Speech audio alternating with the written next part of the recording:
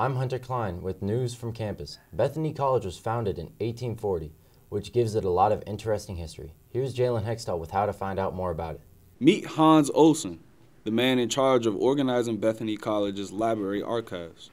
That is no easy task. How far back do the archives date to? Until the founding of the college, and before that. So the college was founded in 1840. It opened in 1841. That means there are hundreds of thousands of materials Olson needs to preserve, arrange, and describe. The archives are open to anyone with advance notice, but you can get a quick and interesting look at Bethany's history without an appointment. Here, the basement of the Bethany Library, are some of the most interesting archives you may not have known were here. These 3 glass cases contain a quick look at Bethany's history, its founder Alexander Campbell, and a bit of its sports history.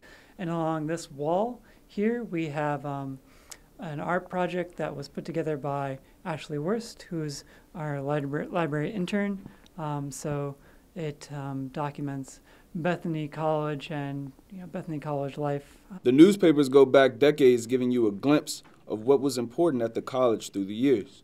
If you want to study the archives more in depth, just ask. So you just have to come in and set up an appointment or come in and talk to us about what it is you're looking for, and we can pull it from the archives, and there's a workspace upstairs for you to have access to the materials here in the archives. And if you don't know what you're looking for, we can sit down and figure out what it is you're looking for. I'm Jalen Hextall reporting.